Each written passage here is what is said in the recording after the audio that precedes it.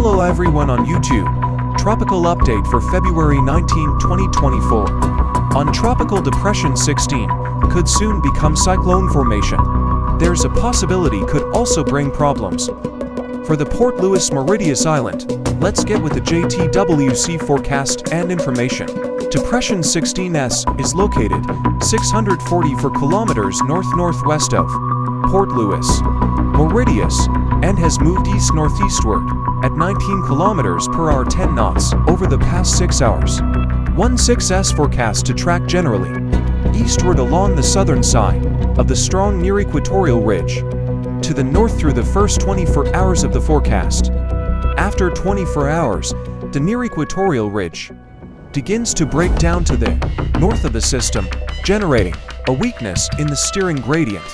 In 36 hours, a migratory ridge passing far to the south will build towards the northeast, ultimately merging with an eastern lobe of the near-equatorial ridge center near 10s75e, generating a solid wall of ridging extending along a southwest-northeast axis from 10s to 30s.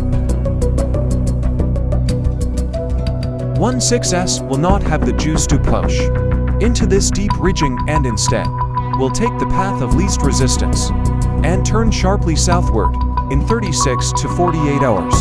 16S then tracks south-southwestward over the next 4 days, generally towards the Mascarene Islands along the west side of a complex ridge pattern that develops in the central Indian Ocean.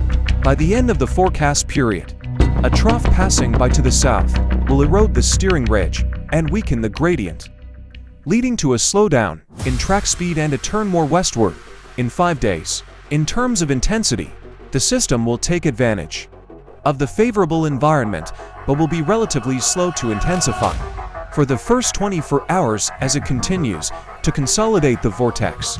And that is all for now. Hope this update was helpful. Also courtesy Tropical Tidbits and Zoom Earth. Until next time, stay safe my friend.